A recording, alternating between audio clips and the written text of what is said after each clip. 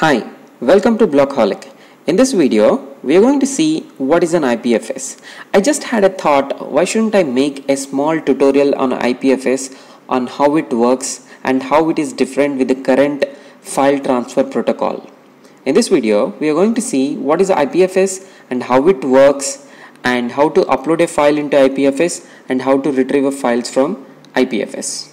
Let's get started. An IPFS is an interplanetary file system. It is a peer-to-peer network for storing and sharing the data in a distributed file system.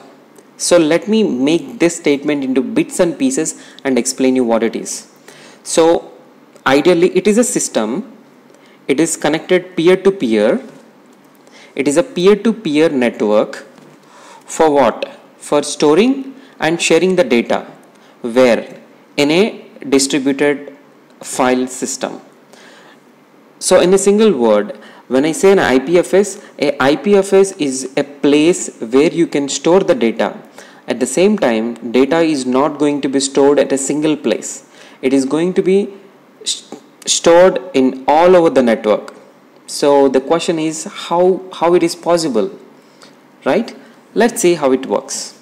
So here you can see the current server based system and the other one is peer-to-peer network. If you take the current protocol, here what happens in the server based system, all the data is stored in the centralized server. What would be the probability for having the data for a lifetime of any system?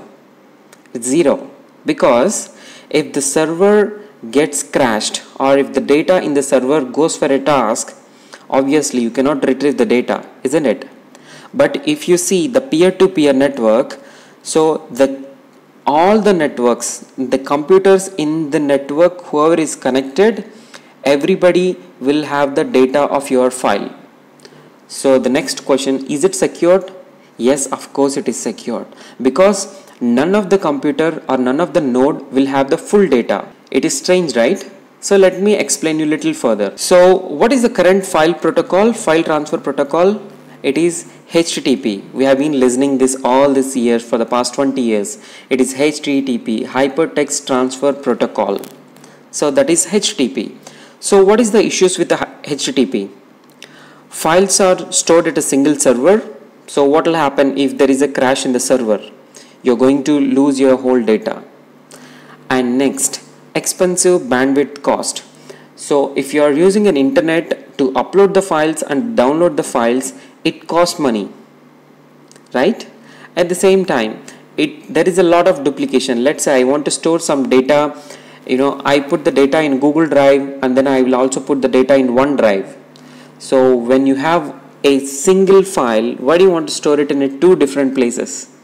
Yes, that is true, obviously, because if there is an issue with the Google Drive, you can get the backup from OneDrive, or if there is an issue with the OneDrive, you get the backup from the Google Drive. So you are actually trying to secure data and ideally you are duplicating it. But in IPFS, you are not going to do that anymore. And again, infrastructure cost. When you want to store the data in a server, you need to build an infrastructure. You need to build a computer which can store the data. And the lifetime of your data in a HTTP server is ideally a short-term lifespan. Let's say you have a website today, maybe after 10 years it may not be there. Or there is a website which exists in 10 years ago and it is not there now. It happens. What is the advantages of IPFS? So here, whatever the data you put it into the IPFS, the data is stored in the form of address. Hey, it sounds so strange, right? So the data in HTTP is stored with a URL. So you'll type something like drive.google.com/ some data. There you can find your information. If there is a broke in the link, what will happen? You cannot find the data. But here in IPFS, we are not going to work with the links, hyperlinks or URLs anymore. Every content will have an address, that is a cryptographic hash. So with that hash, you can be able to retrieve the data. and there is no way of duplicating the data. We'll see how the duplication is going to be avoided in the next video.